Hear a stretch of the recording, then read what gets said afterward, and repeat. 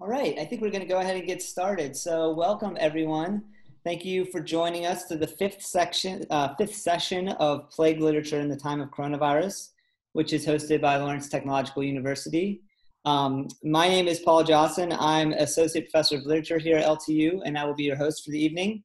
Before we get started, I'd like to thank a few people, particularly Dr. Phil Vogt, who has organized this excellent series of conversations. And to the College of Arts and Sciences for sponsoring it. We've also had tremendous technical support from Scott Lehman and the e-learning crew. Scott is right there. Hi, Scott. Thanks again for doing this for us. Before we get started, I just want to make a quick announcement about our sixth and final session, which will be held next Friday, May 15th, from 7 to 8:30 p.m. The text we'll be reading there is Susan Sontag's essay, AIDS and Its Metaphors. I'll also be hosting that event, joined by Dr. Kenny Fountain from the University of Virginia, Dr. Sheila Tiem from Michigan State, and Dr. Tim Warren from Wayne State University. Tonight's panel is entitled Eros, Healthy and Diseased, and we're going to be looking at Plato's Symposium and Gabriel Garcia Marquez's Love in the Time of Cholera. Before we even begin, though, I'd like to offer a kind of alternative second title that might help us get thinking about these texts. Instead of just thinking about Eros, healthy and diseased, we also might think about Eros, health and disease, which suggests the many ways in which Eros kind of gets metaphorically represented as a kind of disease, but also helps us link to the different forms of social relationship that both Eros and disease kind of produce or agitate or create or generate. So I want us to try to think as expansively as possible here. I'm going to briefly introduce all of our panelists, and then I'm going to explain the format, and we'll kick things off. So we have 4 panelists tonight. Dr. Michael Goyette is an instructor of classics at Eckerd College in St. Petersburg, Florida. Hello, Michael. Where he teaches the ancient Greek and Latin languages, along with courses on ancient medicine and medical humanities, ancient science, women and gender in antiquity, and more. In addition to these topics, his research also examines tragic drama, especially the tragedies of the Roman playwright and philosopher Seneca, the reception of ancient literature and ancient history in the modern world, and pedagogy. His most recent scholarly publication is an article in the online medical humanities journal Synapsis, titled COVID-19 Novel Virus Classic Scapegoating, which sounds like a must-read after today's panel. So thank you for joining us, Michael. Our second panelist is Dr. Omar Vargas, who is a Colombian assistant professor of Spanish in the Department of Modern Languages and Literatures at the University of Miami. Omar completed his PhD in Spanish American Literature at the University of Texas in Austin, and his undergraduate studies in mathematics at Universidad Nacional de Colombia. His research interests focus on the relationships between scientific discoveries and developments and the narrative fiction of Latin America and the Caribbean in 20th and 21st centuries in several authors. Omar's first book, Cantidades Ejicados de Silogísticas de Sobresalto, La Secreta Ciencia de José Lezama Lima, I apologize, will soon be published by Purdue University Press, so congratulations on that. He is currently exploring the transition of the scientist to a writer in the case of Argentine author Ernesto Sabato. He has published in the journals The Borges Center, Revisitar Revolución y Cultura, Nuevo Revisitar del Pacífico, y La Habana Elegante. Thank you, Omar, for joining us this evening. After earning his doctorate in intellectual history at Johns Hopkins, Dr. Phil Vogt came to Lawrence Tech, where he has taught for 21 years. He published a book on John Locke in 2008 and said everything he has to say on that topic. His interests have since shifted to ancient history and philosophy, particularly the Platonic dialogues. Thank you again, Phil, for organizing and for joining us. Phil's role tonight will be somewhat off camera. He's going to be moderating our chat function, which I'll explain in just a moment, and taking participant questions, as well as chiming in from time to time. And then finally, again, my name is Paul Johnson. I teach here at Lawrence Tech primarily in the core curriculum. I also am the co-director of the Humanity and Technology Lecture Series, which I founded and direct with my colleague, Dr. Franco Globu. My primary scholarship is in modern and contemporary literature, focusing on poetry and poetics. My first book was entitled Writing in Real Time, Emergent Poetics from Whitman to the Digital, and that came out with Cambridge UP in 2017. Currently, I'm working on two projects. The first is a book on contemporary literature's use of public language, and the second is the Wiley Blackwell Companion to American Poetry, which I am co-editing with my collaborators, Mary Balkin and Jeffrey Gray, both of Seton Hall University. So let me just say something about our format, and then we'll kick it off. So I've asked Michael and Omar to give us some introductory comments on both of our key texts, sort of introducing them and situating them for all of us. Then our panelists will start a kind of open-ended, freewheeling conversation about the issues that these texts raise. We sincerely welcome and hope for audience participation, and here's how that's going to work. There is a Q&A button that is at the bottom of your screen. The chat function has been disabled just for the sake of simplicity. If you'd like to pose a question or a comment for us, please type it into the Q&A button, and Phil will then convey your questions to us.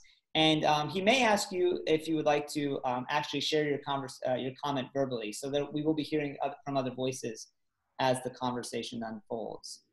So we have about an hour and a half, which is plenty of time for us to talk and discuss and disagree and engage these works. So I will hand it over to Michael, who will introduce us to the symposium. Thank you for that introduction, Paul. And I'd like to thank Phil and the other organizers for inviting me to participate in this conversation. So some background information about Plato's Symposium, a very famous text of the Western canon that maybe you're familiar with, but I'll kind of give you some of the essential background information real briefly. It was written around 385 to 370 BCE. So this is kind of at the very end of the so-called Golden Age of Athens, or some would even say after the Golden Age of Athens had just ended, Athens having just lost the Peloponnesian War in 404 BCE. The title itself is interesting and I think very relevant for this occasion. Symposium comes directly from Greek, sum, a prefix or conjunction meaning together or with, plus posion, meaning drinking. A symposium is literally an occasion of drinking together or a drinking party.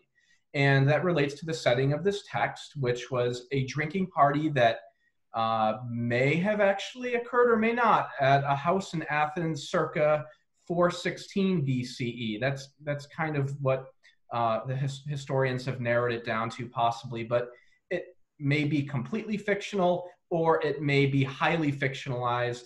We shouldn't take the speeches in this text as a verbatim record of anything that was ever actually said, but the attitudes that are represented are representative of real people that lived during that time period.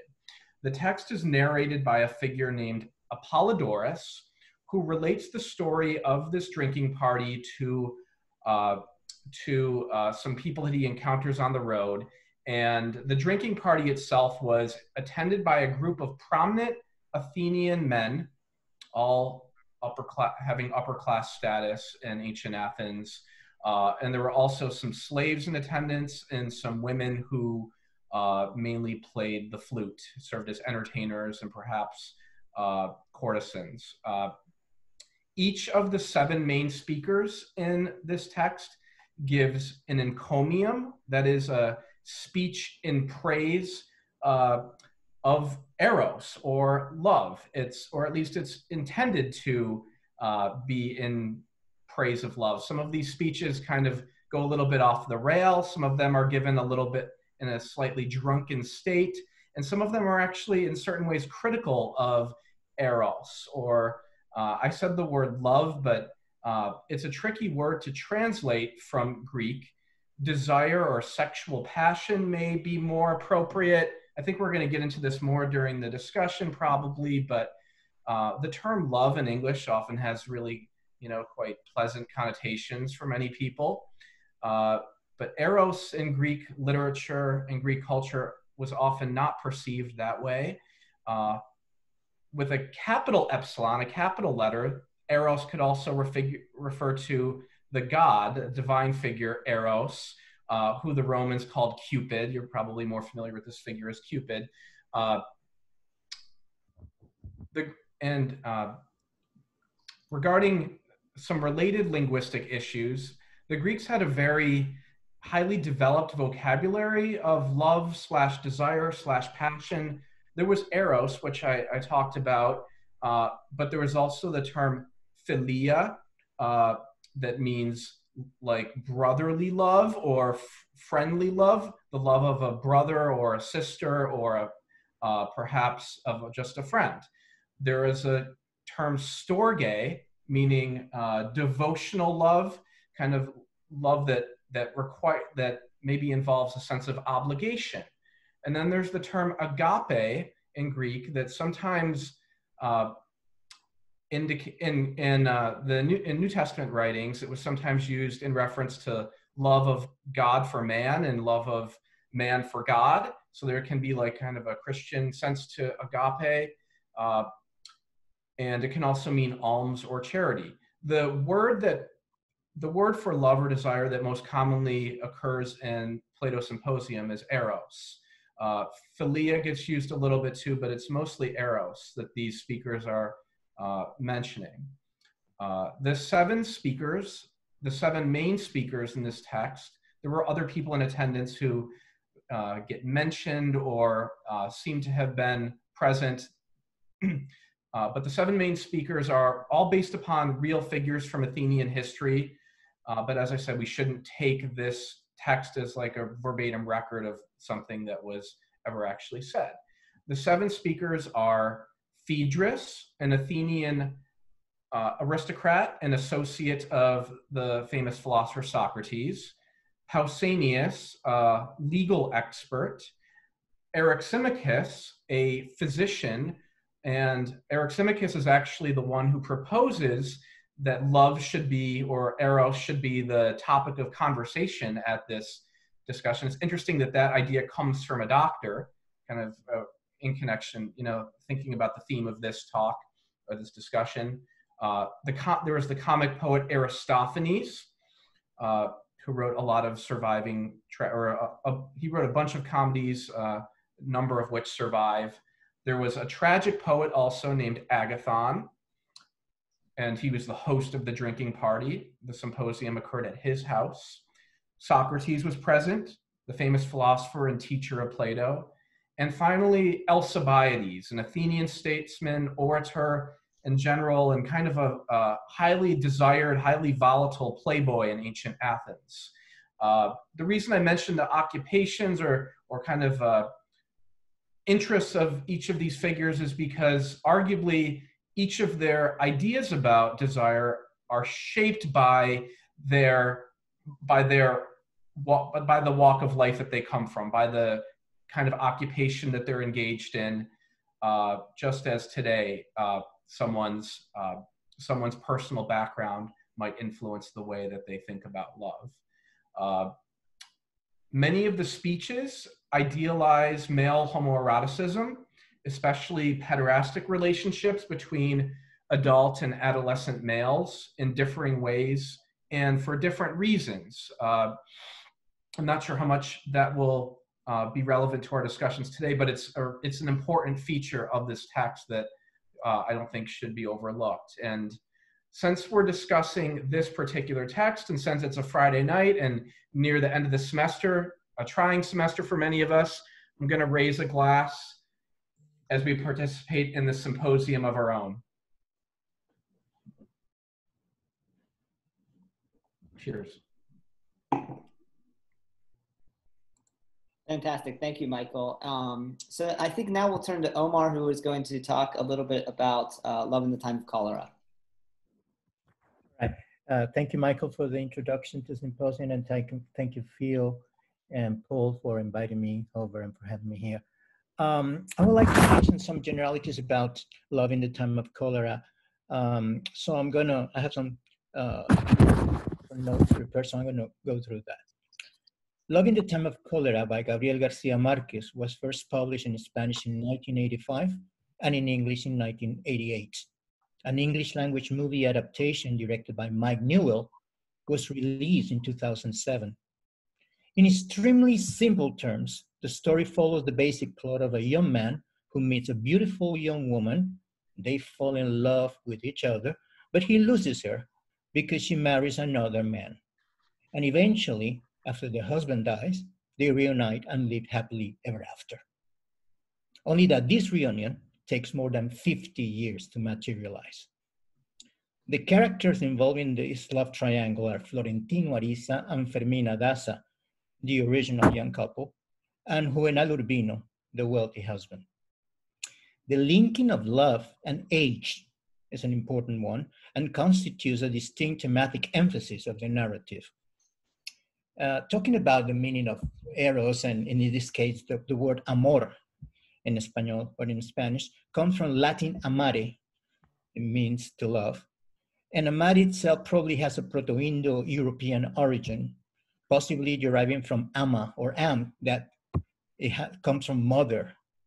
So it sounds like, apart from the Greek, in which we have different kind of love, this is more oriented to maternal love, in a way. The most influential work on the theme of love in Spanish literature, before this one, is El Libro de Buen Amor, the Book of Good Love, one of the masterpieces of Spanish poetry. It's a semi-biographical account of romantic adventure by Juan Ruiz, the archpriest of Ita, the earliest version of which dates from the 14th century. The book consists of stories, each containing a moral and often comical tale. It can be seen as a heterogeneous collection of diverse material united around a supposed autobiographical narrative of the author's own love affairs, which is represented in one part of the book by the episode character of Don Melón de la Huerta. In it, all the layers of Spanish low medieval society are represented through their lovers. In Love in the Time of Cholera, the two male protagonists, and I think this is very important, Dr. Urbino and Florentino Ariza, whose lives are linked by their relationship to Fermina Daza, enact to the limit 19th century ideologies of scientific progress and romanticism, respectively. So these are the distinctions that can be easy to, or can be seen to understand the book. The novel juxtaposes beneath the thematic surface not only two different male characters with two different worldviews, but also the tense coexistence of two social projects. The first of these articulation corresponds to the project of modernization and is actualized in Dr. Urbino, a professional man of refined taste educated in Europe who enjoys great social prestige. The second articulation is that represented by Florentino Ariza, the exaggerated Criollo romantic who is actually in the novel through progressively more archaic models. But both projects coexist in the time of cholera. What is the meaning of time of cholera from the Garcia Marquez's perspective? It's an expression that refers to a period of Colombia of natural violence when progress have not yet managed to control social evils like city sanitation, political turbulence, or natural evils like sickness. Because of this conventional link between love and illness, that's important, love and illness, the novel again conceals its basic problematic. Love is seen as an illness, but not only as a mental ailment or a spiritual or emotional one, but as a physical one too. Just like cholera, it might be infectious and lead to death. That's another very important component that I would like to highlight. Despite his undying love for Fermina, Florentino Ariza sleeps with innumerable women, though he remains convinced that he's saving himself for her, for he can never love another woman the way he loves Fermina. Florentino uses sex as an addict with a narcotic. It is the one means by which he's able to forget his headache and his desire for Fermina, the woman who is the source of all his anguish. Dr. Juvenal Urbino believes in modernity and progress. This quality, combined with his concern for social welfare, leads him to reform the citywide medical system and to become a local celebrity. Admired for his ability to stop the cholera epidemic, he is kind of the Anthony Fauci of this novel, if you want to give a present example. He meets Fermina Daza when, as a young doctor, he is called on to examine her because she is suspected of having cholera. Dr. Rubino examines Fermina and concludes that she is suffering from food poisoning. And that is when he falls in love with her. It is only after 1 year back in the city that Dr. Rubino sees his first case of cholera, a patient who dies within 4 days. He ordered the schooner on which the patient had come to be quarantined and tells the city to stop using the cannon because it was believed that shooting a cannon could stop cholera in those days and in that place. Although 11 more cases are reported that year, Dr. Rubino establishes strict quarantines and medical supervision, which keep this case from evolving into a crisis. Dr. Rubino tragically dies at age 81 after attempting to get his parrot out of his mango tree, only to fall off the ladder. After the funeral, Florentino, now 76, proclaims his love for Fermina, now 72, and she eventually gives him a second chance. The couple go on a boat cruise. Fermina panics because she does not want people she knows to walk on board and see her on a trip with a man who is not her husband. Florentino understands this and convinces the captain to sail with a flag indicating cholera on board, which allows them to be the only passengers on the ship and to make no stops on their trip. Florentino decides to stay on the ship forever with Fermina so they can enjoy each other's company and defy, as long as they can, the threat of death. And that's pretty much a general summary of the plot. Just a couple of more things, and then I think we can start the discussion. Garcia Marquez was always fascinated with epidemics. For example, he participated in the adapted screenplay from the novel of Daniel Defoe, A Journal of the Plague Year, published in March 1722. The result was El Año de la Peste, the Year of the Plague, a Mexican motion picture film in 1978 and released in 1979. The plot of the movie is about a dreadful sickness found in a Mexican town. A doctor tries to alert the authorities when he discovers his epidemic nature. No one listens to him, and soon the illness spreads. The government tries to manage the information in order to prevent terror. But there is also the insomnia pandemic in 100 Years of Solitude. Most of the inhabitants of Macondo have been infected by an insomnia plague, which had been brought by Rebecca, an orphan girl who mysteriously arrives in town and is spread through the consumption of prepared candy animals. The main consequence of this situation is that people begin to suffer memory loss, most of it manifested through the loss of the name and notion of things. But Melquiades, the gypsy, returns to town and brings the antidote to insomnia. So this is pretty much the summary of the main things, just to start the discussion involving love in the time of cholera and the topic that we are discussing today. Thank you. Fantastic. Thank you both for that. Again, I don't want to dictate the terms here. So, at any point, just sort of jump in and pose questions to one another. But I will start us off maybe by taking the bull by the horns in terms of the relevance for these two texts for our current moment. Our motif for this whole seminar series is, plague literature in the time of coronavirus. And, there was some thought into these two texts as a pairing that would be relevant in that sort of mini syllabus. But maybe the way to pose the question to both of you is, how has our current situation maybe shed light on these texts for you, or perhaps caused them to be seen in a new light? That would be one way to approach the question. There might be other ways to think about the linkage. But I do want to get down to the details of the works, but I'd like to start with that because I'm sure there might be some listeners who are saying, why these texts now? What do these texts have to offer us now? Um, you want to start, Michael? Uh, sure.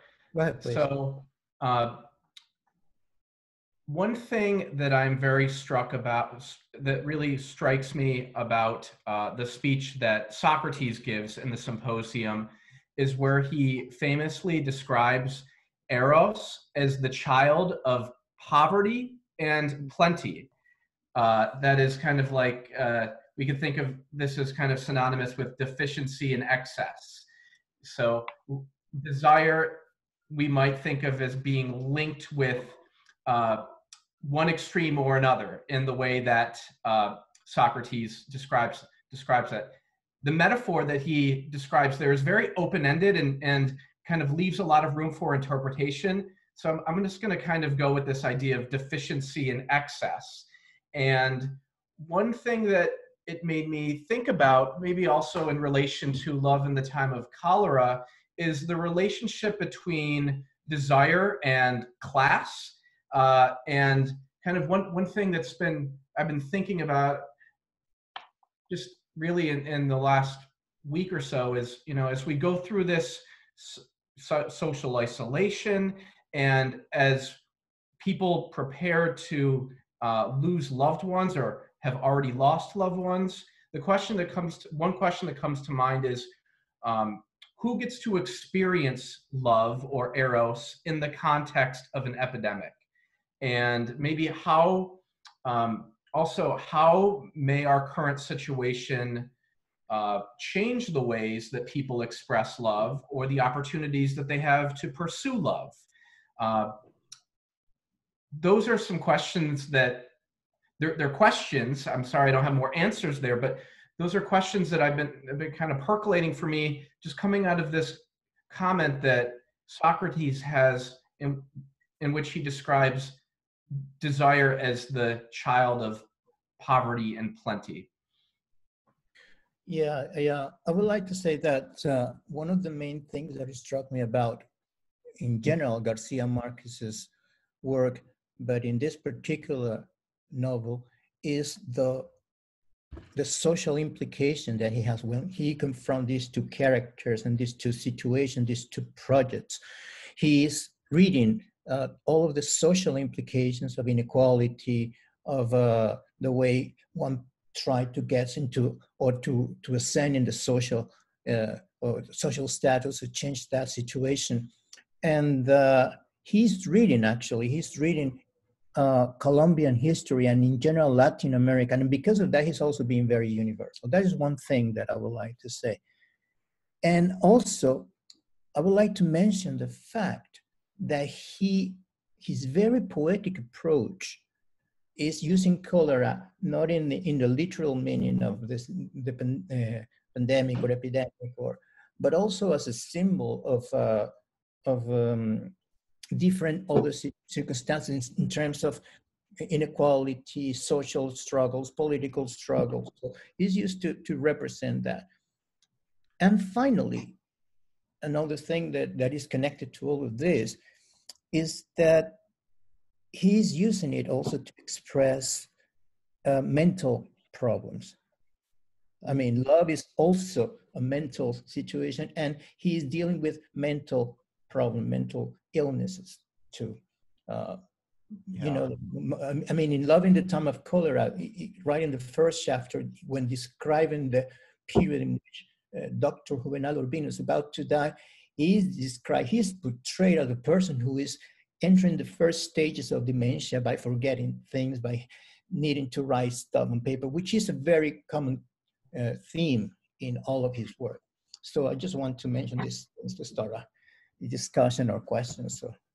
This idea of love being sickness is very consistent with how love is portrayed in the Greek mythological and literary tradition, although the symposium is different in certain ways, but because there are all these different speakers that have different nuanced ideas about what desire is. But in general, in the Greek literary tradition and the Roman literary tradition, desire is generally portrayed as something that is a sickness that overwhelms the mind as well as the body, and that's an infection that festers in you. And and also something that is contracted kind of through a process almost like contagion. The Greeks and the Romans didn't have a real sense of contagion. You know, germ theory came about much later. Actually, maybe it's interesting to think about Love in the Time of Cholera as a novel that's set in a time period not too long after the advent of germ theory in the 19th century. But just maybe you can go back to that. But in the Greek tradition, love is sometimes portrayed as something that you contract through being struck by an arrow, like the image of Cupid or Eros's arrows that penetrate the body. And exactly. It's kind of like a metaphor of contagion. And it's portrayed as something that is contracted from externally and that imperils your health mentally and physically. There's some other kinds of things going on in the symposium, like I said, but I think some of these ideas that we see and that you're mentioning in Love in the Time of Cholera have an even older history that they harken back to. And actually, if I could make a comment on that, it seems to me that Omar's reference to the Book of Good Love as a medieval text could be a bridge between that classical world and what Garcia Marquez is doing here, right? Because the medieval and early modern notions of love as kind of a sickness that affects the mind and the body, you know, the arrow goes through your eye and lodges in your heart, you know, that those traditions were kind of revived in European literature in medieval and courtly romances. So it's fascinating to think of love as sickness as kind of a through line connecting the classical world to a text like Love in the Time of Cholera. Yeah. If I could jump in. Please. Can you hear me? Yes. Yeah. Okay. So several of you have said that the Greeks treat love as a kind of illness. I think specifically Plato treats it as madness, as divine madness, right? I think there's such a famous passage in the Phaedrus where Plato describes what happens to the soul under the influence of love. It's sort of an etiology of the disease of love. What I'd like to do is just take a second and compare it to something from Thucydides' description of the plague in Athens and show you the similarity between these descriptions, okay? So this is Thucydides describing victims of the plague in Athens. And I'll make this quick. People in perfect health suddenly began to have burning feelings in the head. Their eyes became red and inflamed. Inside their mouths, there was bleeding from the throat and tongue, and the breath became unnatural and unpleasant. The next symptoms were sneezing and hoarseness of voice, and before long, pain settled on the chest and was accompanied by coughing, etc., etc. Now, this is interesting for the symposium for a couple of reasons. Eric Simicus, one of the speakers in the symposium, is a doctor, right? A physician, but he's a particular kind of physician. He's a physician in the tradition of Hippocrates, of the Hippocratic Oath, right? He's a physician who subscribes to the theory of the humors. And in his speech on love, he says, in fact, bad things are necessary as correctives to good things, that a healthy person is balanced, right? Okay, so here we have with Thucydides a non-Hippocratic description of the effect of plagues. Thucydides never talks about the humors being out of balance.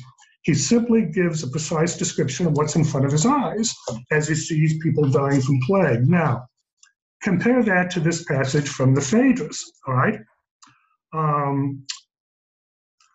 The newly initiated, that is initiated into love, who has had a full sight of the celestial vision, when he beholds a godlike face or physical form, which truly reflects ideal beauty, first of all shivers and experiences something of the dread which the vision itself inspired. Next, he gazes upon it and worships it as if it were a god. And if he were not afraid of being thought an utter madman, he would sacrifice to his beloved as to the image of a divinity. Then, as you would expect after a cold fit, his condition changes and he falls into an unaccustomed sweat. He receives through his eyes the emanation of beauty by which the soul's plumage is fostered and grows hot.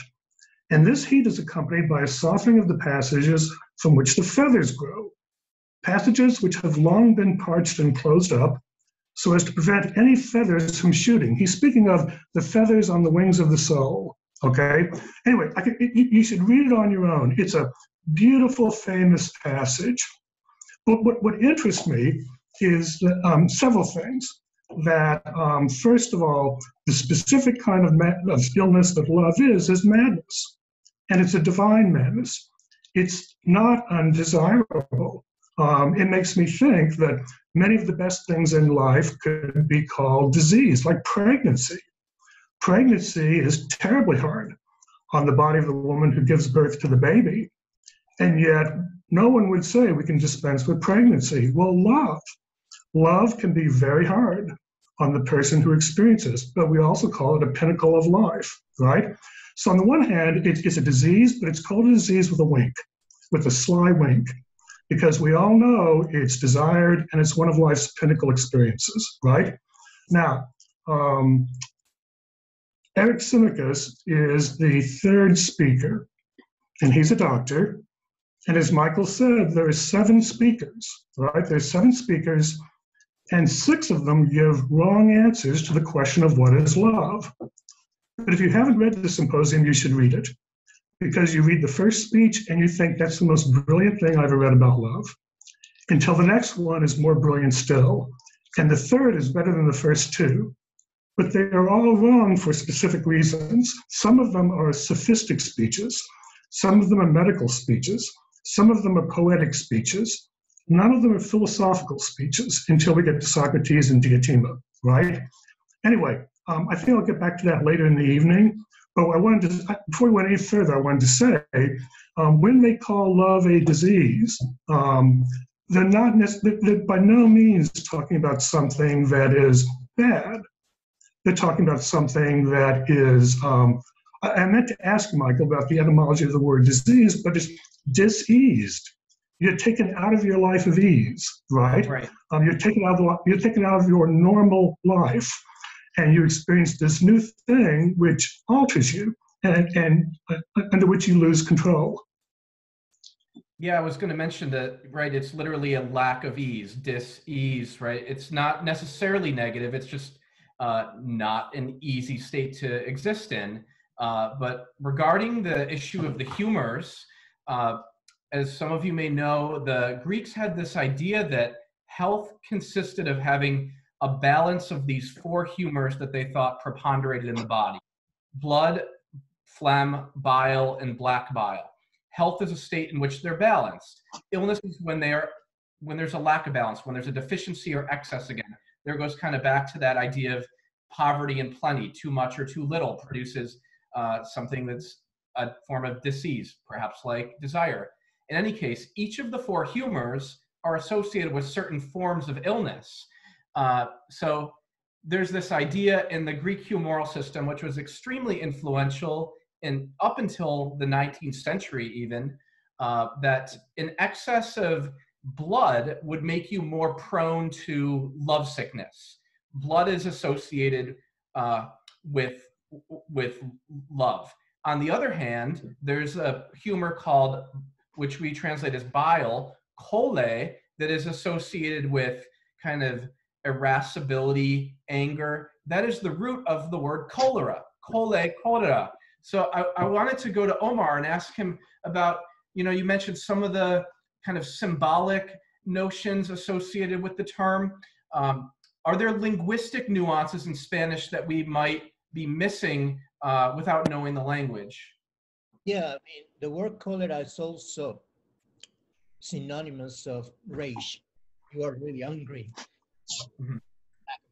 So it's not only like the condition like this physical illness, but it's also sort of an emotional response to certain circumstances. So he was playing with that double. So the title could kind of be understood as love in the time of rage, almost? It's not exactly. Obviously, he's referring to cholera, but I mean, cholera is, like the female, la cólera, which is one thing, and el cólera, which is a different thing. So that's pretty much what the distinction is. Same spelling.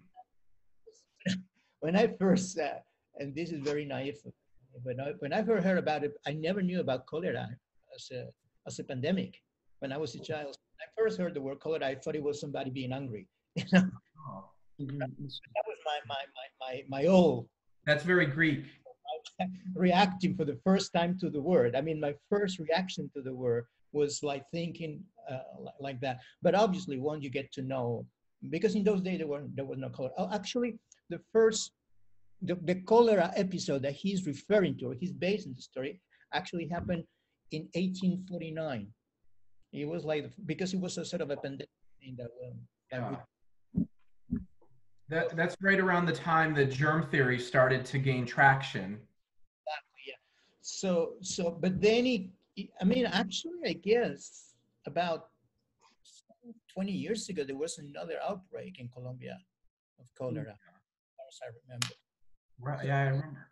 I had a student from Colombia who wrote about that for a medical humanities project in one of my classes. Well, and actually, it's worth noting that, cholera still exists, and it's still associated with parts of the world that are still developing or lack certain forms of sanitation. I was just curious about this in preparation, and it's still considered a pandemic, and roughly 30 to 100,000 people every year globally die of cholera. So I think that's like, if we were to historicize that on a global level, Michael, that gets back to the plenitude and poverty dialectic that disease enters in, places into this. Right, that's part of what I was thinking. Omar, we can't hear you. I don't know is your mic? Sorry, can you hear me now? Now we can hear you. Yeah, go ahead. I was just about to say that I guess it's very intentional that he shows like this cholera, because it's more like a poor people kind of, it's affecting more poor people because of the sanitary conditions. So it's a reflection of poverty more than, for example, I mean, obviously this coronavirus is affecting more poor people, but it can affect anybody in a way, But I suppose you could say the same thing about love. Those days, or even today, is more likely to happen cholera or to have outbreaks in poor places. People is there because of this, they don't have like water or sanitary conditions to cope with that. Yeah. So I guess he was like emphasizing that to a certain extent. I would like to mention something about related to what Paul was making, the connection between the classical and the medieval. And I think I'd like to read this, if you don't mind. It's very short, because a couple of days ago, the New York Times published in its opinion section, I don't know if you were aware of this, a letter from Rodrigo Garcia, the son of Garcia Marquez, who is also a filmmaker, wrote on the occasion of the COVID-19 pandemic. The letter is entitled "A Letter to My Father, Gabriel Garcia Marquez." There are some there that I think are very useful for the discussion. So I'm going to read like very brief. He wrote, "Not a day goes by that I don't come across a reference to your novel, Love in the Time of Cholera, or a riff on its title, or to the insomnia pandemic in 100 Years of Solitude. It's impossible not to speculate about what you would have made of all of this. You were always fascinated with epidemics, real or of the literary imagination, as well as with things and people that return." He associated like a pandemic with a comet that it comes and goes like every certain time. You weren't born yet when the Spanish flu pandemic scorched the planet, but you grew up in a house where storytelling reigned and where a plague like ghosts and regrets must have made for good literary material. But here's the connection that I wanted to emphasize. You often spoke of Daniel Defoe's A Journal of the Plague Year as one of your favorite, greatest influences. But until yesterday, I had forgotten that even your favorite, Oedipus Rex, hinges on his effort to end a plague. It was always the tragic irony of the king's fate that was at the forefront of my recollection. But it was the plague that unleashed the forces that precipitated the outcome. You said once that what haunts us about epidemics is that they remind us of personal fate. Despite precautions, medical care, age, or wealth, anyone can draw the unlucky number. Fate and death, many a writer's favorite subjects. And he finishes with this. In the meantime, the planet keeps turning and life is still mysterious, powerful, and astonishing. Or, as you used to say with fewer adjectives and more poetry, nobody teaches life anything. I was thinking about the connection with the classical that you were.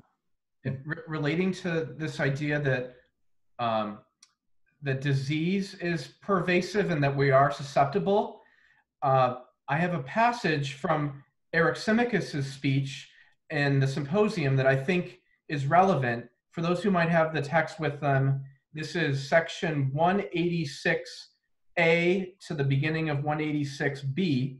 My translation is by Robin Waterfield. But this is what Eryximachus has to say about love or desire.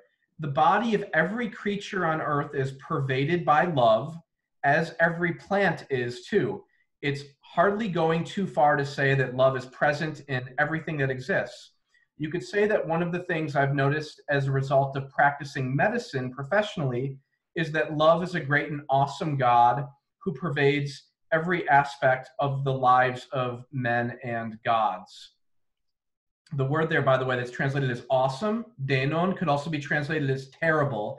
The Greek word has multiple connotations. But I was struck here that, well, firstly, that these ideas about desire are coming from a physician, like a physician gets some special kind of access or insight into what people desire. And perhaps today, physicians get to, in our current situation, physicians get to find out about what is really most important to people in a way that others might not. They get some special kind of insight into the human psyche in a sad and unfortunate way. But then additionally, just the way that it is described is so pervasive reminds me of this virus that's going around. It's everywhere. It's an infection that is widespread, pervasive, and well, as Eryximachus describes it, difficult to avoid, present in everything seemingly. So I just find this language, this imagery, resonant with both this idea that disease is pervasive and we're all susceptible, as well as the current situation. I'd like to actually triangulate that with a passage from, is it Diotima? Is that how one pronounces it in the Greek? Diotima.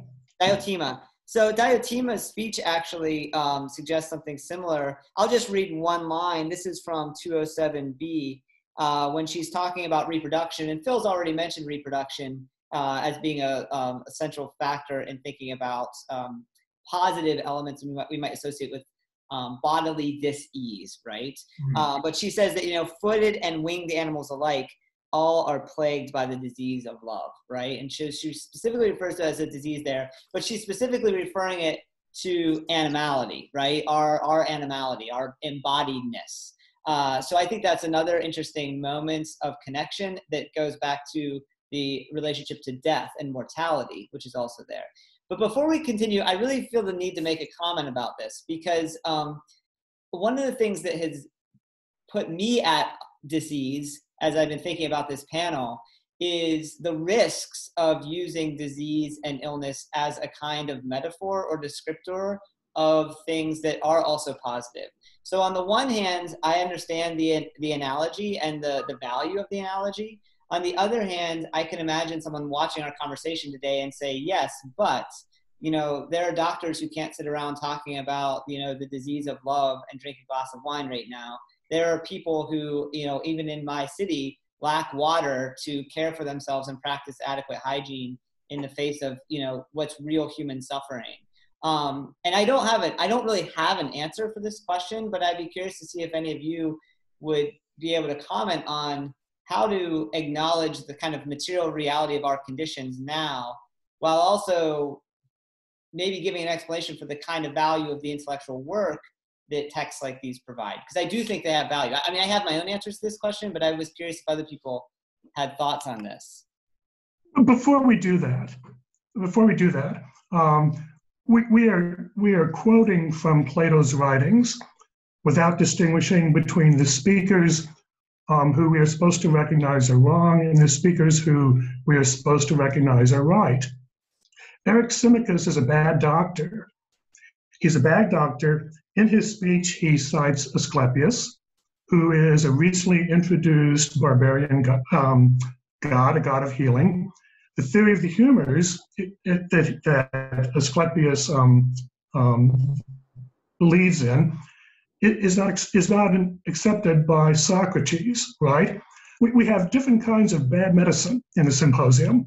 We have the bad medicine of quack doctors, and we have the bad medicine of sophists. Agathon. But Phil, I want to interrupt you though, because I would argue that Actually, hang on, I'm not quite finished. Okay, go ahead. So Agathon, who is the first one to offer a speak, the occasion for the symposium is Agathon has won the award with his play. He's won an award for the year, but historically he's associated with Gorgias the sophist who wrote the famous Encomium on Helen. In the Encomium on Helen, speaking of Helen of Troy, Gorgias says she was out of her mind to run with Paris to Troy, and she could have been restored to health with speech. Sophistry could have been the medicine that would have brought Helen back to her senses. So what we have in the symposium, we have one wrong answer after another, right? Now, Diotima is the voice of authority. She's the voice of authority, but when she speaks about beautiful things and the effects they have on us, she expects us to use them as steps on a ladder, leading ultimately to the transcendent beauty, the spectacle of the good itself. You see, in Plato's Republic, when Socrates explains how we use sensual pleasures as stepping stones to deep understanding. Okay, now I'm getting a message that my connection is unstable, internet connection. So I hope you can hear me. We've heard you so far, so all I do, it occurs to me with 6 wrong speeches about love, it'd be interesting to try to categorize novels, right? Works of literature. Okay, which wrong presentation of love does that fit into? And which wrong presentation of love does that fit into? You see? Was that your point, or did you want to finish up? That's my point, but I also have a question from Vivian. Vivian's question is quite long. Before we get to Vivian's question is quite long. I bet she would happily join it. Before we get to Vivian's question, I want to just push back slightly and offer a different take on the symposium, and it's very brief. The thing that strikes me as interesting about the different speeches is they're not, in my reading, Socrates' final speech synthesizes elements that each speech brings into play, right? So Socrates, Diotima's account also talks about love as disease. Diotima's account also talks about love as the desire for beauty, which actually doesn't show up until Agathon's speech. So what I'm more interested in, I'm not saying that they're not philosophical, but I'm interested in the fact that Socrates seems to be acknowledging truths in each one of these different speeches in his final encomium. And I'm also, to add another twist to this, maybe we'll get to this later on, I'm really interested in the way love is always a problem, right? So that it's always kind of problematic, which is why it elicits kind of good responses, wrong responses, half correct responses, ambivalent responses. A broken clock is right twice a day, as the joke goes, right? Which doesn't justify keeping broken clocks along, but I don't think we should write off each of the other speeches as being, completely wrong. They are useful in their wrongness. Now, Vivian says she'd happily join the conversation. She warns us there might be small child sounds. Perfect. Paul, just real quickly, if I could chime in, regarding Diotima, I didn't mention her when I was giving my introduction because I'm glad she's come up, but her speech, she doesn't speak herself. her ideas are conveyed by Socrates, which kind of gives us a feminine perspective in this text, although albeit secondhand. It's important to acknowledge Diotima's role. She's a female philosopher who may be purely mythical, may not have actually existed, but Socrates tells us about how she influenced his ideas about love, supposedly. Socrates, of course, the real historical figure. Regarding the question you had about, like, how, I'm trying to remember how you put it, but basically, you know, what is the use of kind of this kind of discussion when the risk? I don't want to say it's not valuable, but it's just sort of like how to be careful while we're having this kind of conversation. Yeah, I think it's super important, and just, you know, kind of going back to what I was saying regarding class considerations, this idea of poverty and plenty. I think that is something that's important to keep in mind. How does the situation affect the way that people can express love or find love if they have any opportunities for it? But then also, I think that, you know, all of these different ideas and discourses about love can and should lead us to think about how we express love and how we define love in these unusual times. You know, what does it mean to love someone, to show love when you can't physically be in a room with another person, perhaps? I love that. That's fantastic. Thank you. Love. I love it. Eros. I love that, Eros. Guys, we have quite a queue. We have quite a queue of questions. Let's take some of them. Let's start with Vivian. Okay, hi guys. Can you hear me? We can. Okay, great. Thank you. Thank you so much for this discussion. So the figure of Diotima kind of leads to my question. I'm wondering what you all think about the difference that's made in the symposium between male-female love and male-male love. Phaedrus, in sections 180 to the 182-ish, differentiates between male-female love as more base, less noble, more lustful, and in my translation, common, whereas male-male love is considered noble, older, wiser. And also there's, in my translation, it's articulated as the difference between common Aphrodite and heavenly Aphrodite. So I'm just wondering what you all think about this differentiation, and what that might have to do with disease or illness. And, you know, maybe we can also draw some connections to the Marquez as well. Thanks. Who wants to tackle that? I'm happy to try. So you mentioned Phaedrus's ideas. I'm going to refer to a couple of other speeches, Eryximachus again, and then Aristophanes, that describe love somewhat differently. Eryximachus has less to do with sexuality than Aristophanes, but let's make sure I can find the relevant quote here. Well, basically, I'll just summarize. Eryximachus kind of defines love as a reconciliation or harmonization of opposites. We might think of, he doesn't specifically go into male and female sexes as being opposite, but this, you know, these ideas that Eryximachus have are kind of very much in keeping with ideas about health in Greek medicine at large. You know, this idea that in order to have a balance that is health, you need to have the opposites balanced.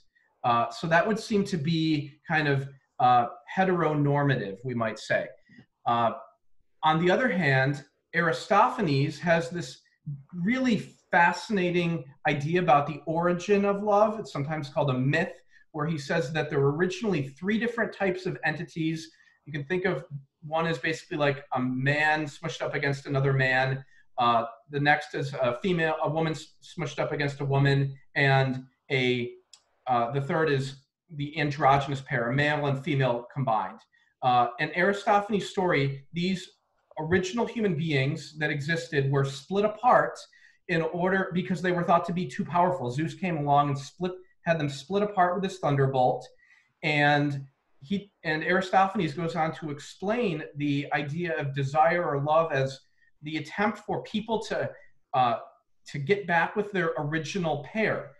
So this is both heteronormative and homonormative, you could say. This idea that, you know, it's healthy to join back up with the original person who is part of your pair that you were split apart from, and health is combining that. And so Aristophanes is kind of not taking too many sides in that debate, but on the other hand, he suggests that the male-female pairs, heterosexual pairs, tend to be more philanderous, less prone to more infidelity. So I don't know if we should correlate that with disease, but he does kind of insinuate that that heterosexual desire is more pejorative, but he defines all of these attempts to reunite, whether, regardless of sexuality, as striving for health that is difficult to attain, because it's hard to find your natural soulmate.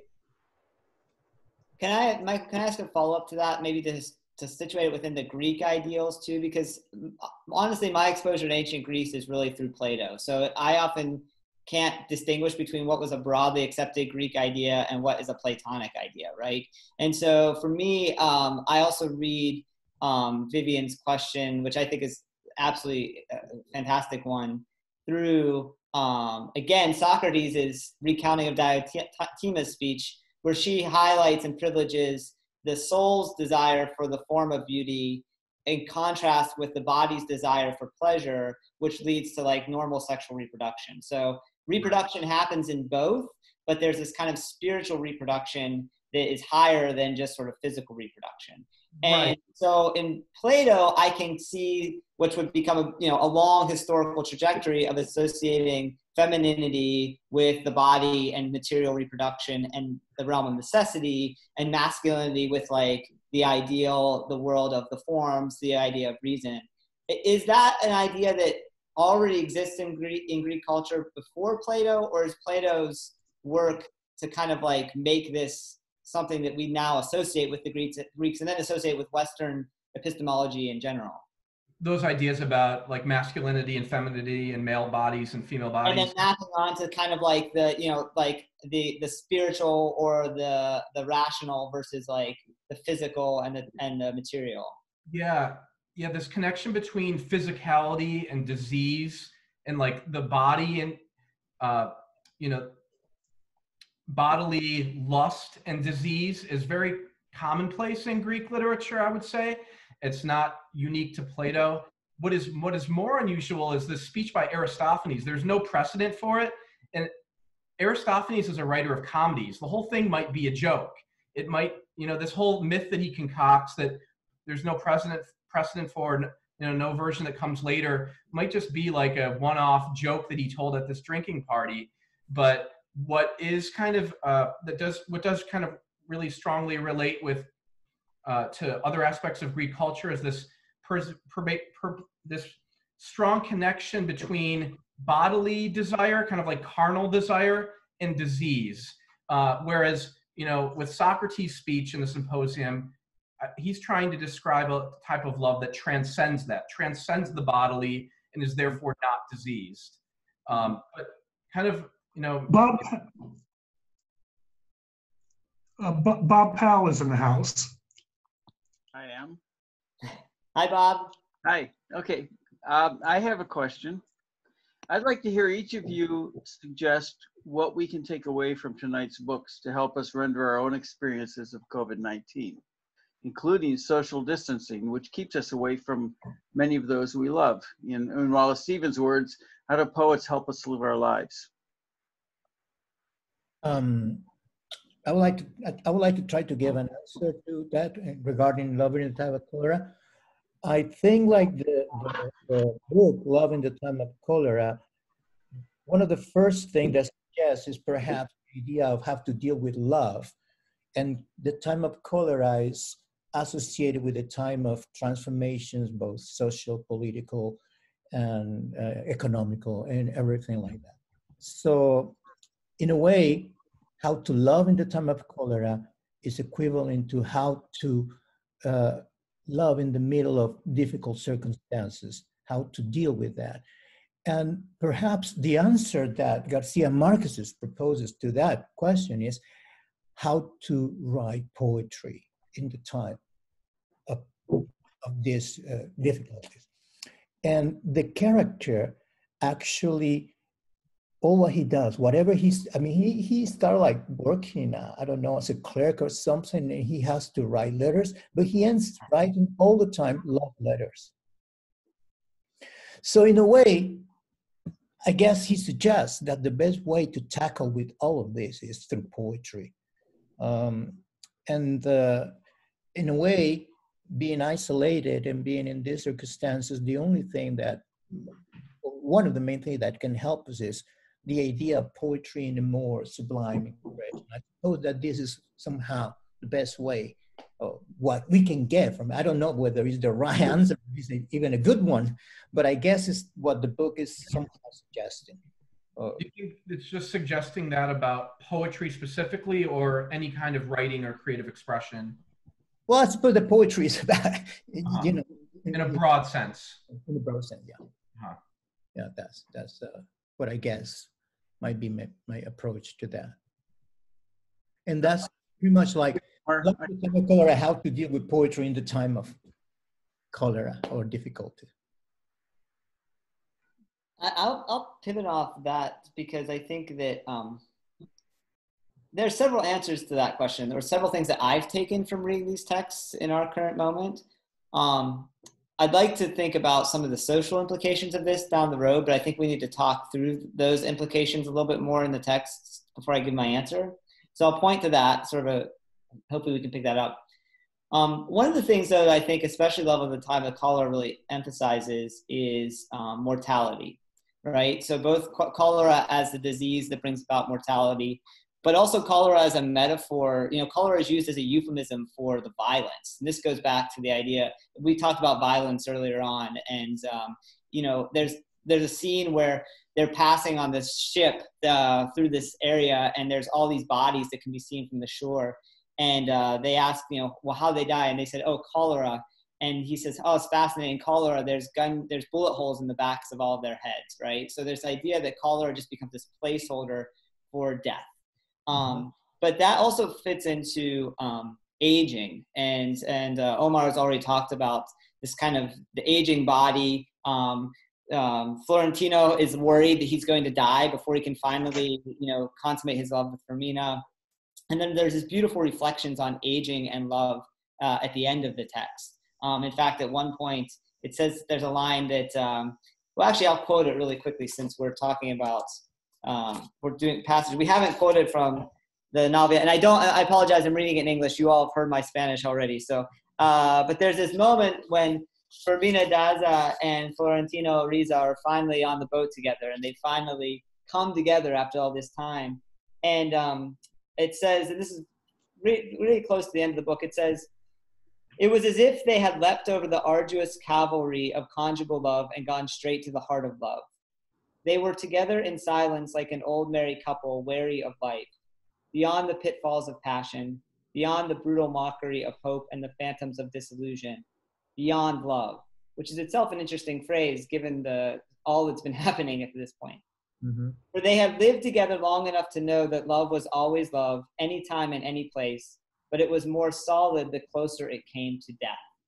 And I find that a kind of fascinating form, like kind of crystallization of this relationship between mortality and love that the book is constantly coming back to. And sometimes that mortality is violent, and sometimes that mortality is evil, and sometimes it's, there are people that are murdered for love and committing suicide for love in this text. But I do think that, like, confronting the relationship between the fact that those we love are going to die and are mortal, right? Yeah. Plagues make us see that in a new way, and I think that there is something to be gained from that. So that would be one insight I would offer. The violence and the violence is really important because this episode that you're referring to has to do with the banana man of 1920, and those bodies are the ones that were like part of it.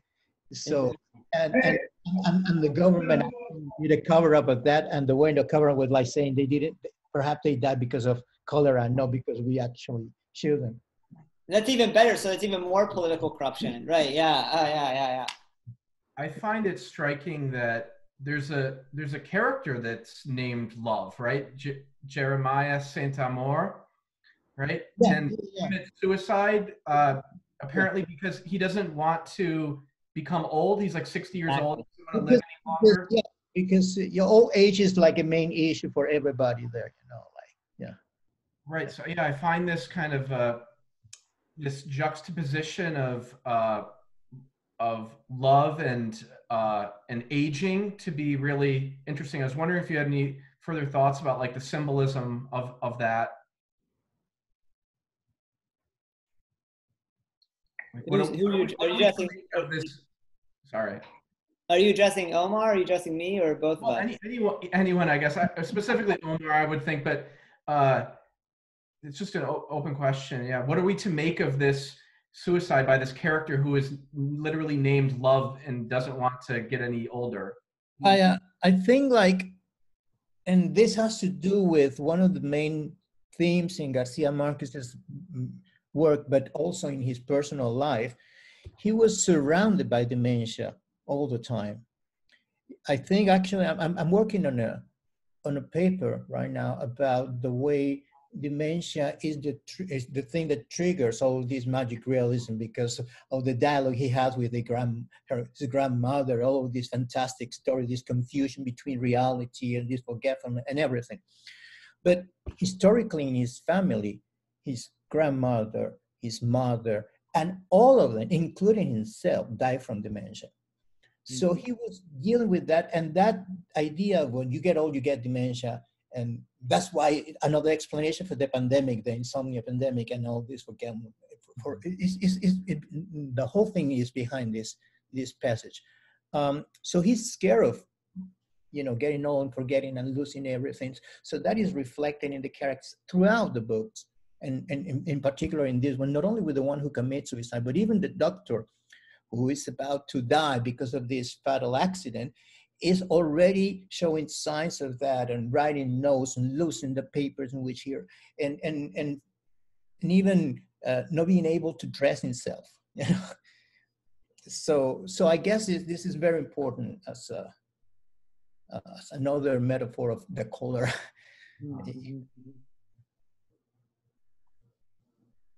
We can't hear you, Phil. I think you're muted. Can you hear me? Yes, we can. I got a question from Julie Hutzler. Hi, Julie, an old friend of mine. But Julie doesn't have a mic, so I have to read the question for her. Julie asked, as literary people, I would be very interested if you have a metaphor for the coronavirus and what it can be for us. What occurs to me instantly is closetedness, since we can't leave, right? Since we're stuck in our homes. But I see that as having narrow application. What do the rest of you think?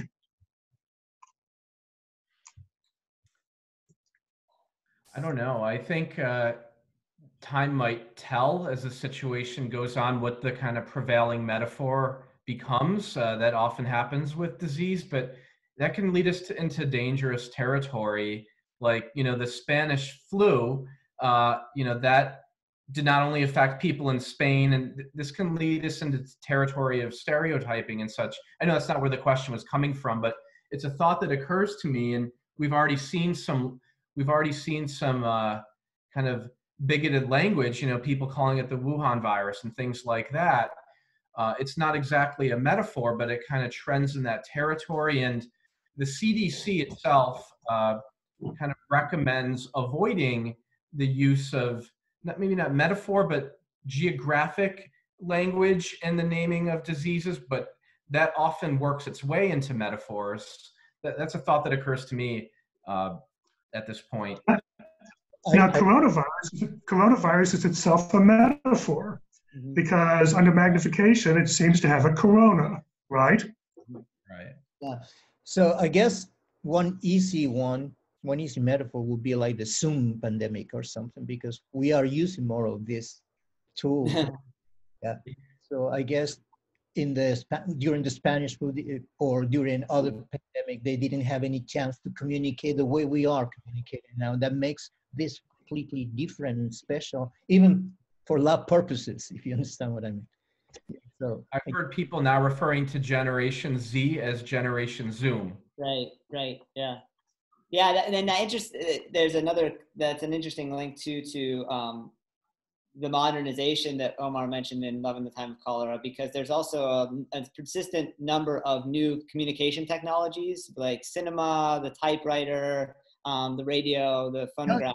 So that's an interesting, the extent to which infrastructure and technology mediate these kind of natural disasters, right? But I want to actually, I love Julie's question. I'm not smart enough to give a metaphor, but I actually want to suggest that you tune in next week, because that's what next week's discussion is really going to be about. Because Susan Sontag's essay, AIDS and Its Metaphors, which is really a follow-up to her previous essay, Illness and Its Metaphors, is really looking at how do we make metaphors for illness, and what does that enable, and what does that delimit? So I actually was thinking of this as someone who's kind of participating in both conversations. I was thinking of this week as being about using disease as metaphor for other things. And then next week, we're going to be thinking about the way metaphor is a way in which we contain or shape disease. And the one that I'll point out is, which I think is striking, is the metaphor of our response to the disease. So you've heard things like waging war against the coronavirus, and commentators have pointed out, what happens when we deploy that kind of metaphor? Is that really the appropriate kind of metaphor for something that is infecting so many of us, right? I think that's how I would start answering the question, but I don't have a good metaphor for coronavirus yet. I think it's difficult when you're in the middle of it. Was that, Michael? I think it's difficult when you're in the middle of it. I think often the metaphors kind of come about after the fact, oftentimes. And I can't help but hear, I've seen a number of creative writers on social media say, please, the coronavirus is going to lead to a wave of really bad coronavirus memoirs and autofiction, and probably most of them we will not need, right? But people, I'm not saying stop writing your memoir. You can't help it when you're in the moment. It can be a very productive way to process. I think, I'm keeping a journal, just a crude, here's what happened today journal, because I think it's important for us to capture the experience. But I agree with Michael. I think sometimes our capacity to actually understand or grasp the meaning of the experience can't happen in the moment, or will happen down the road.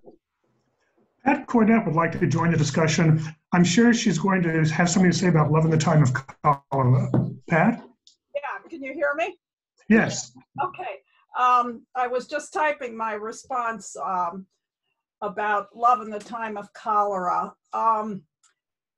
The point was raised about the beginning of the novel and Saint Amour's suicide.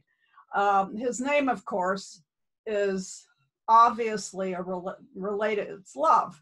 And so at the beginning of the novel, Marquez sets up, I think, not quite a dichotomy, but it's certainly a dialogue between love as a disease, as a mental disorder, as something to be avoided. But I think the whole novel is in fact a pretty positive answer to that question. I think the novel in some ways repudiates what the opening sets up.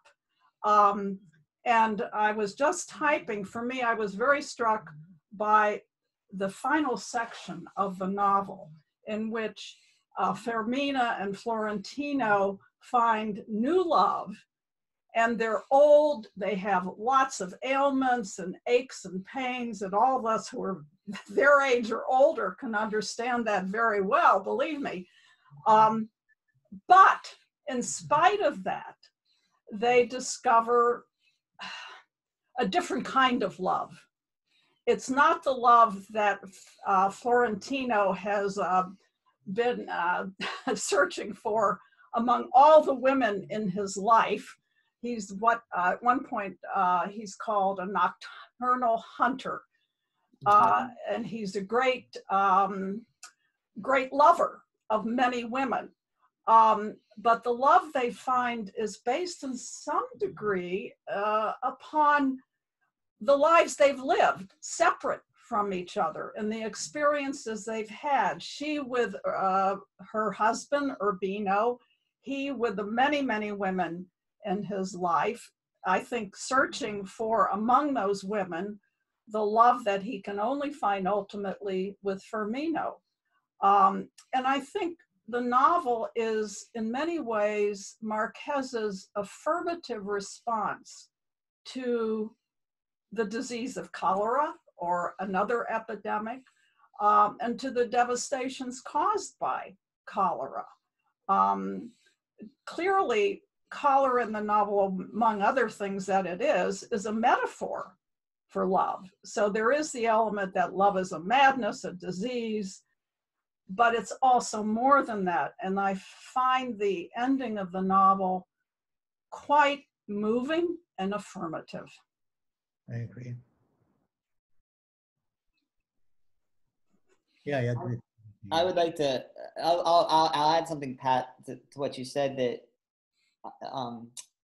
reinforces your point, which is that it's interesting that when Florentino starts trying to reestablish his relationship with Firmina, he quickly realizes that he can't refer to the past to woo her. He has to make a clean slate and start with where they are now. And so there's this whole point about where he makes that realization as they're talking. She doesn't want to have anything to do with the past, but she will be open to him in the present. And I think that speaks to me to two interesting things about love that have been haunting our discussion. One is its temporality, right? So in the sense that love is both this kind of disruptive eruption that promises an unknown future, right? When you fall in love with someone or you have this romantic encounter with someone, there's a sense in which you are now changed and your future will be different and you're not sure what it will be. But at the same time, love can also be this kind of extended temporality, right? That as we go into that future, we acknowledge that we ourselves are also going to change. So what's intriguing is the novel, I think, is, to me, I agree the ending is beautiful. I still don't know how to read forever, the last word of the novel, given everything else about the novel's emphasis on time and death and mortality. But that aside, what's striking is the love that, what you're pointing out is that the love that Florentino and Firmina have at the end is not the same as the love that they had at the beginning. In fact, it can't be, because Firmina disavows Florentino because he says, when she sees him at the market, she says, wait a second, I've been in love with an illusion, right? This is not real at all. So has yeah, been in love with an illusion also. Exactly. I was with him for 50 years and she rejects it. She's much more grounded in reality than he is for a lot of reasons. He's the poet. He's the romantic.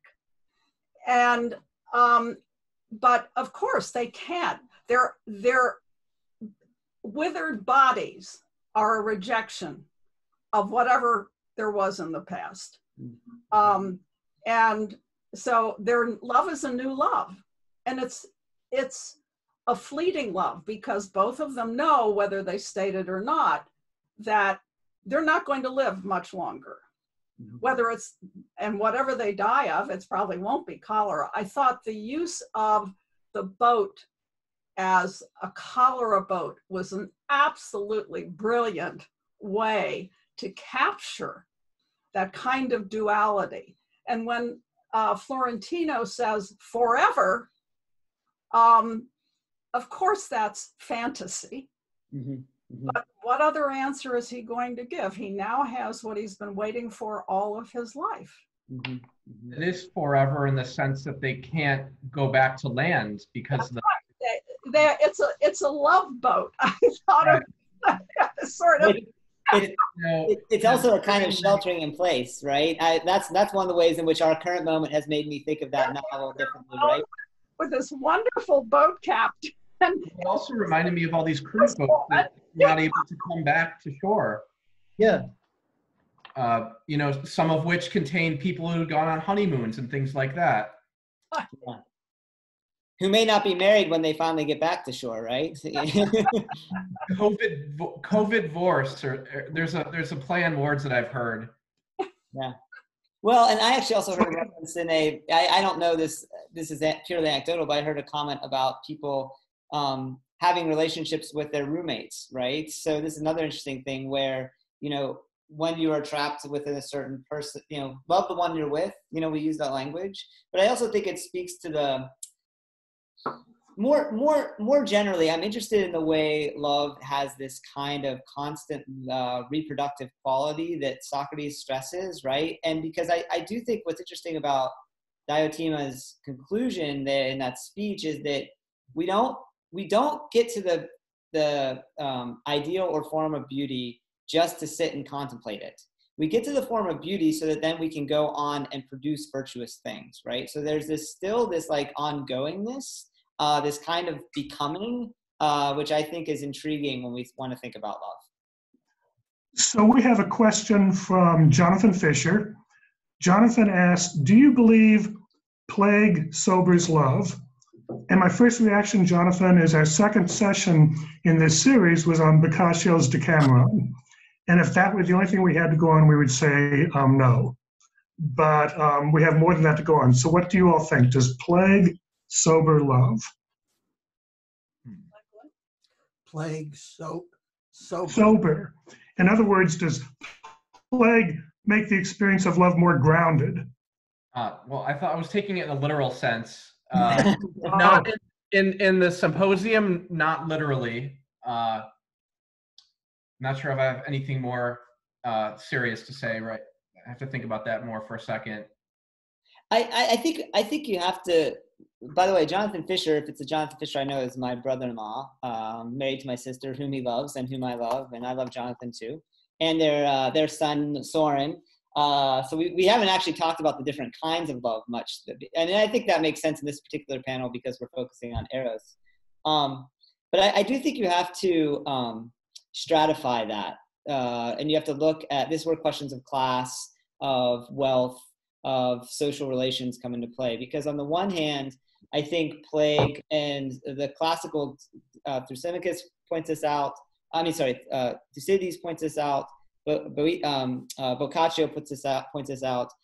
The disruption of life as usual can unleash certain kinds of forces, right? It can create sort of experimental decadence. It can create a kind of like almost a kind of pleasurable chaos on the one hand.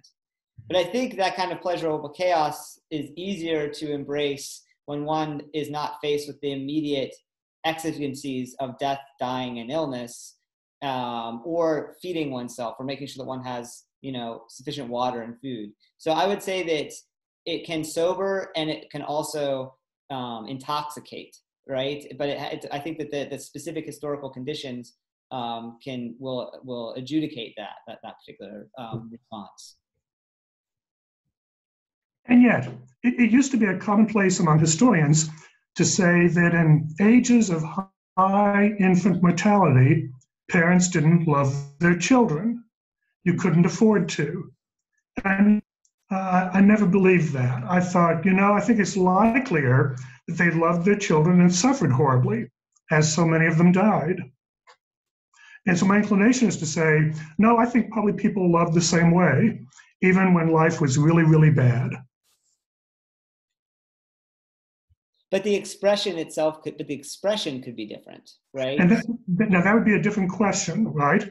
But in terms of the emotional life and the experience of love, the boldest claim I've ever heard was the one I just repeated, and I always thought it was wrong. Yeah, there's another thing that so I've been interested in a lot of it's fascinating that there's a lot of contemporary political philosophers who are returning to love and trying to think love's potential as a political concept, which sounds like tremendously romantic, but they're trying to work through the kinds of social relations it can produce. And one of my favorites is the cultural critic Lauren Berlant. And one of her arguments is that love is the term we give to emotions that are often very ambivalent. And by that, she means that on the one hand, we are passionate about the object of our love, but we also recognize that that passion is going to lead to kind of projects and behaviors that are going to be tough, right? That are going to create pain or suffering, right? Actually, I'll use my nephew as an example. It's when you're holding the child late at night and you say, I love this thing more than anything, but I could kill it right now because it won't let me sleep, right? That kind of ambivalent. Poverty and plenty. Exactly. And I think that that's a really important insight into the fact that love is not only plenitude, right? Love is also deprivation and risk, right? And so plague, I think, can catalyze both of those. Hey guys, we've actually come to the end. Well, that's too bad. We were going strong, but thank you, Phil, for. Well, if you want to keep, I don't know if Scott's available, but we've come to 8:30. Well, I would like to thank everyone as the kind of, I guess I'm playing the host, even though this is really Phil's party. So Phil, thank you again for setting this up. And Michael and Omar, I really enjoyed our conversation. Thank you. Thank you so And much. I hope everyone will join us next week for the conclusion of this series. Thank you. All right. Thanks, everyone. Good night. Good night.